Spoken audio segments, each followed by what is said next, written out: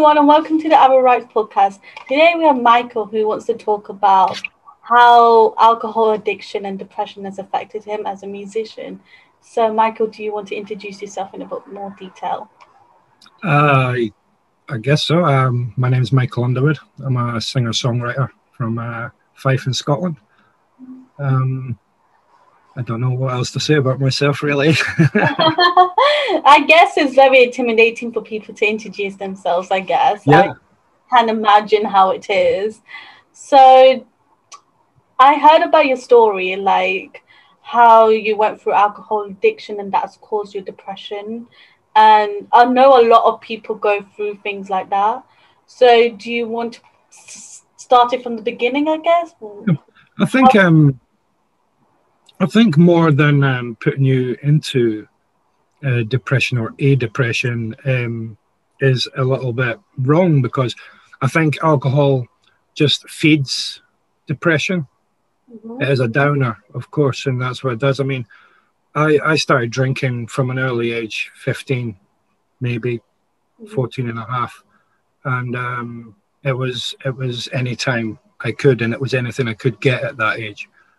And because I could sing, I started playing in pubs and stuff, and doing karaoke and cabaret and stuff like that. And obviously, coming of age, I started drinking a hell of a lot more because it was the environment I was in.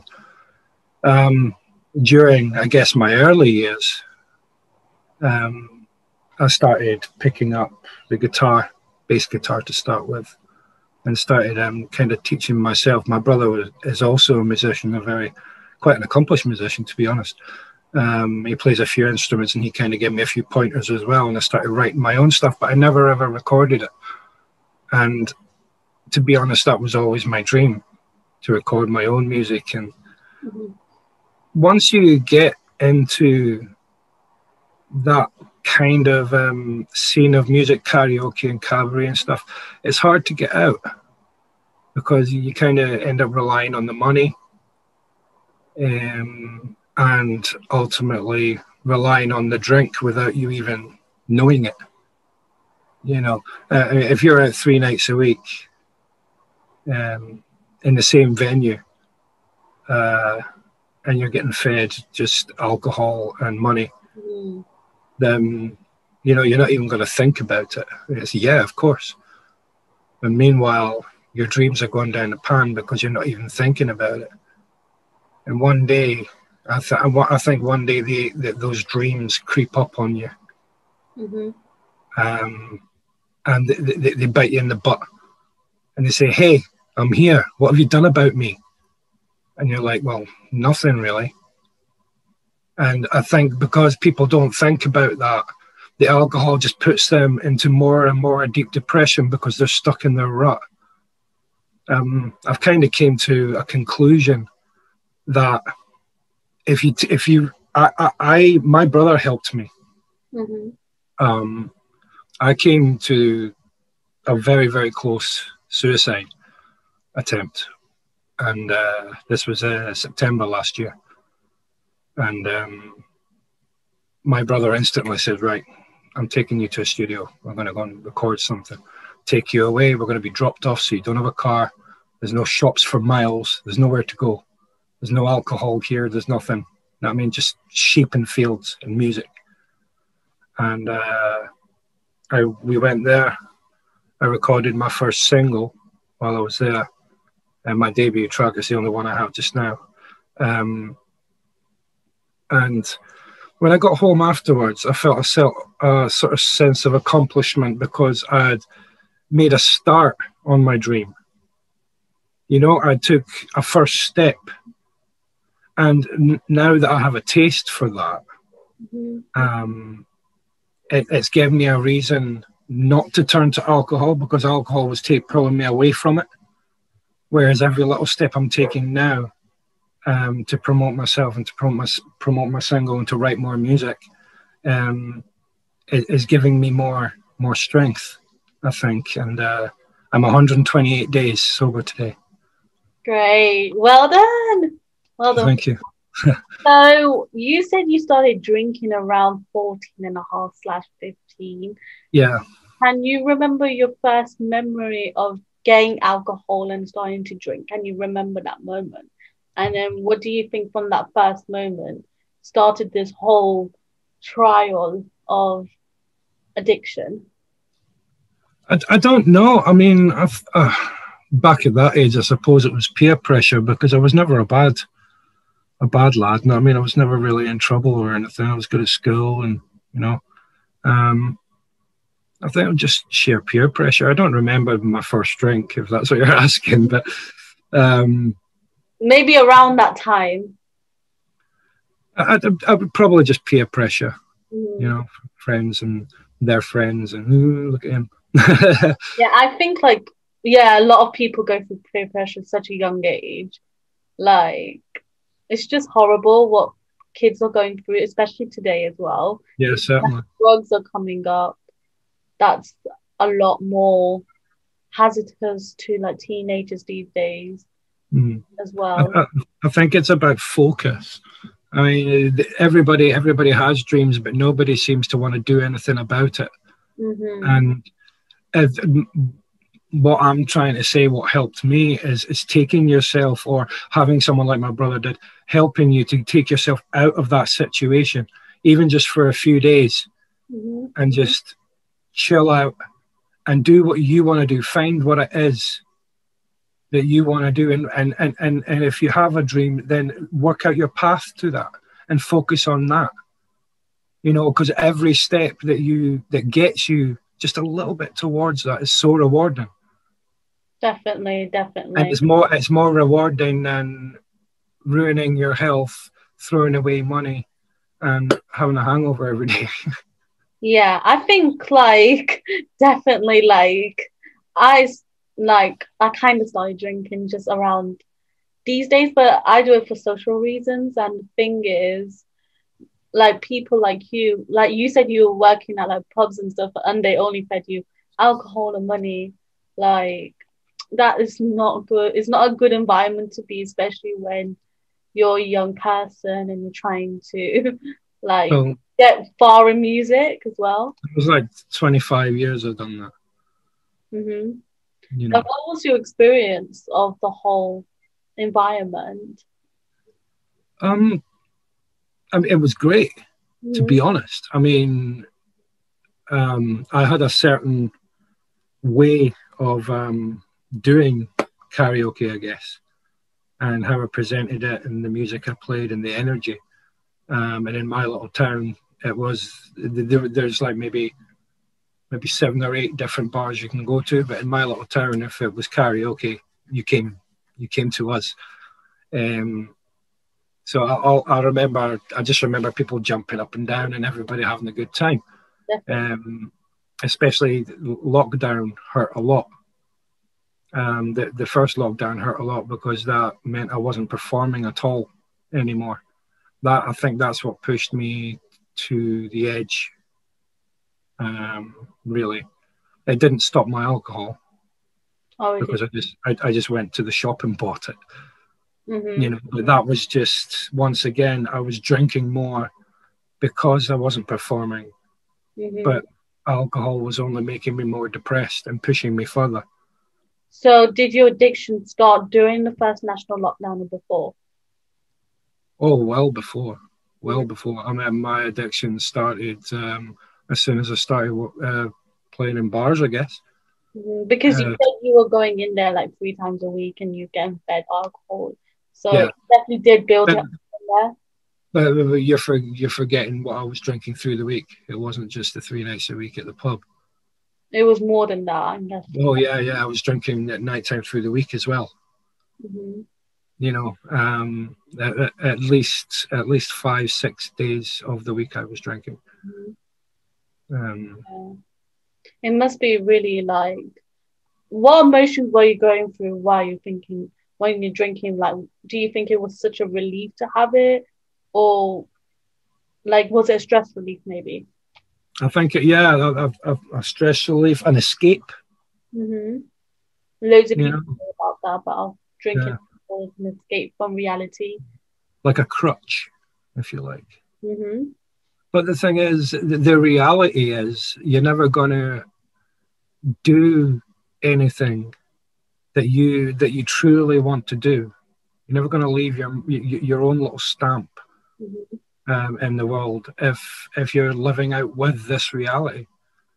You Mm-hmm. know, if you're constantly drunk, then you're not in this reality. And how are you going to push yourself forward? And if you are like that, how are you going to be perceived by other people, so they can help you put your little stamp Mm-hmm. on this life? You know, it's it's not helpful. It's unhealthy. It makes you more depressed. Mm-hmm. And if you're already depressed and this is your way out, then you need to realize what's going on and maybe seek some help, because being depressed and just loading on something, a downer, all the time is just going to ruin you. And it was ruining me, and it nearly Definitely. took me. Yeah, definitely. I completely agree with you. Like at first when you start to drink, it's like it's escape from reality, such a stress relief. But then over time you see the long-term effects of what it can do to you physically, mentally, emotionally, and even Yes, socially sometimes, because you can feel isolated and not wanting to talk to anyone because you want to escape from the harsh reality, which is life overall. yes. I mean, it was close to ruining my marriage. It was, Mhm. you know, it was ruining everything. And all this time, I'm doing nothing that I want to do, that I want to achieve in my life. I mean, they're not big asks. You know, I just want to record my own music and put it out there. Mhm. Um, if people listen to it, great. If it's not really successful, also great. You know, Yeah. I just, yeah, I'm happy that it's out there and people are listening to it. Mhm. Definitely, definitely. So you said your brother was your biggest support system out Yeah, of. my brother and my wife, yeah. Mhm. So, like you said, you record that day when you went into the studio and retreat yourself from that addiction. Yeah. Since then, have you been able to reflect back at that moment and say, this is such an accomplished thing that I did, and bringing that advice to now, basically? Well, I do feel a sense of accomplishment. Mhm. If I'm honest, the feeling has never really left me. Mhm. And there are days where oh God, I could really go for a drink today. But just remembering, then I pick up my phone and I look and I've got like an email from you guys, or someone's added my song on their Spotify playlist or something, and then I remember why I'm doing it. I remember why I don't need the drink, and I can focus that energy on my music and on, you know, doing what I'm doing. Focus on your dream. It's a powerful feeling. It's a powerful feeling. It wants to drag me backwards, you know. Yeah. And like I said, just taking that first little step to doing what you want to do can be so rewarding just in its own, that it could drive that horrible feeling of wanting to drink, pushing it into something else and making it a positive. Yeah, definitely. Like at least you get that reminder every day that you're doing this for a good reason, that you're not Yeah, going back to that time where it makes no sense to you. And now it yeah. makes sense to you now. And getting those reminders like people adding you on Spotify, or like a message from someone, or even like your brother, you have your wife by your side.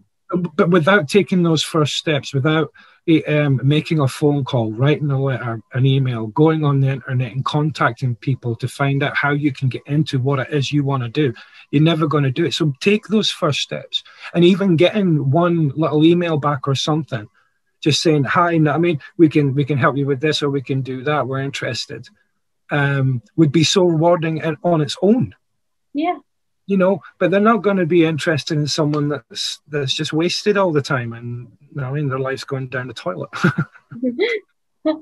So You yeah, know, and how has your addiction, like your story, has affected your music overall? Like, do you talk about um, your music or? I'm taking a lot more time now to play my guitar and my piano. Mhm, Um, I'm hoping to go and record an EP in the summer, mhm. which is going to be really cool. I Yeah. can't wait. I wrote the title track for it about a month ago, and I Okay. was going to be really good. Can't wait. And it's gave me focus. I kind of lost my love for music, even though I was doing karaoke, because karaoke is always everyone else's songs. Yeah. It's not You your own. know, yeah, exactly. And I can't help but when I'm doing karaoke, it's obviously my voice that's singing, but I can't help but like sing just a little bit like them. You Mhm. know, and it's just mimicry, and I hate that. But when you're writing your own music, it's obviously your own voice that comes out. I mean, And whose you is it? put You me wrote down it. well. So it's given me a lot more focus.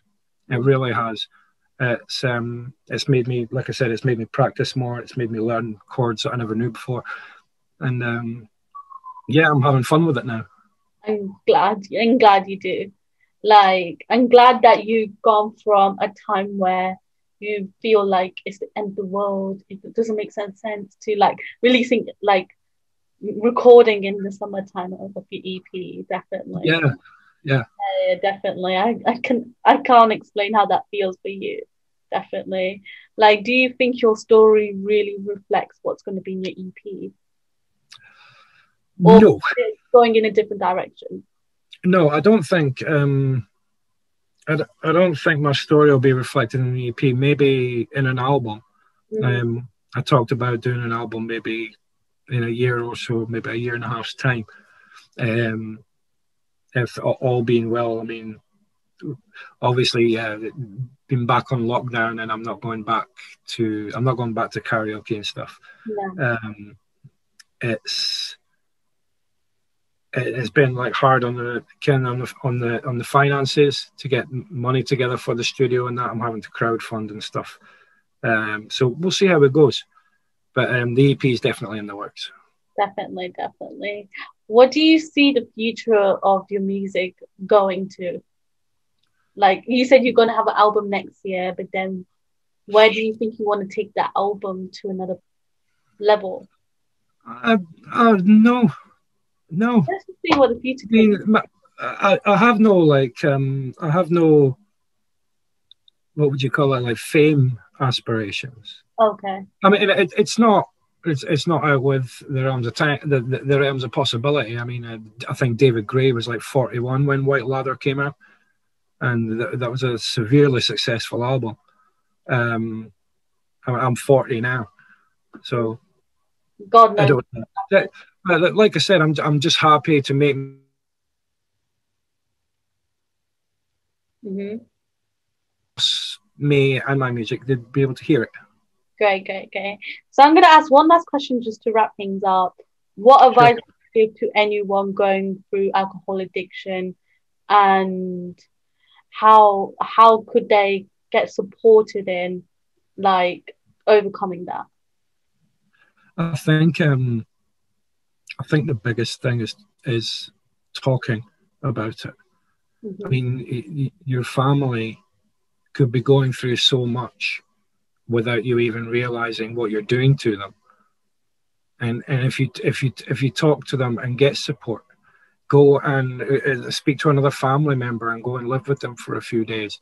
You know, organize something for you to do just to take you out of your normal environment, just for a few days, a few nights, and just and really focus on what it is you want to do with your life. Forget about alcohol completely for a minute and just sit there and think about what you want to do with your life and make those first steps. Contact someone.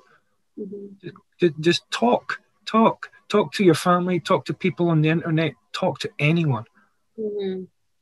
I And think that's the best advice that you could give anyone. basically. Just talk to anyone that you maybe in the streets, you might scare a stranger and talk to them, and they'll be there for you, definitely. Yeah. Everyone's there for each other. That's the main thing. I mean, I don't know about the sort of NHS services or whatever when it comes to alcohol addiction and that. I don't know how good they are. I never opted for any of that. I felt my support group around me was okay, but if you don't have a support group, then I would advise contacting these people and contacting other people as well, and just seeing what support there is out there, because apparently there's loads. Yeah, definitely. So thank you, Michael, for coming on. Thank you very much. Want to promote your music, maybe? Sorry? Want to promote your music, maybe? Oh yeah, yeah. If you want to search for my music, my name's Michael Underwood. My debut single is called Bad Before. It's available pretty much everywhere. There's a few cover videos on YouTube as well. Cool. So people are listening. Yeah. Also, if I can cheekily just throw in, if you do want to help out with my studio fund, it's GoFundMe. If you go on GoFundMe.com and just type in "back to the studio," and it'll come up Michael Underwood, and just give what you can. Definitely. So thank you everyone for listening, and see you guys in the next episode. Bye.